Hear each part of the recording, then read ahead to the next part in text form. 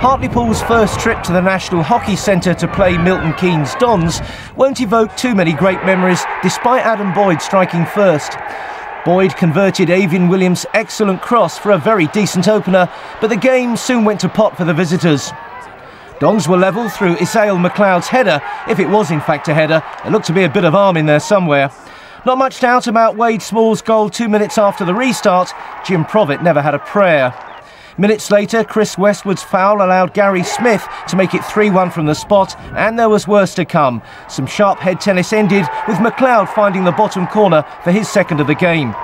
But there was no chance of a hat-trick after he became involved in an unnecessary confrontation with Antony Sweeney.